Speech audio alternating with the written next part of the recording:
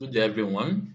In this video today, I will show you how to create folder in Telegram desktop. So to do this, firstly, what you have to do is to click on this three dots icon at the top left of the screen. Then click on settings to continue. So when done, you will see folders right here. So when done, click on create folder. Then you can give the folder a name. So when done, you can then include chat. Just try to add one of these two, either include or exclude chat. So let's add chat right here. As you can then select any contact of your choice.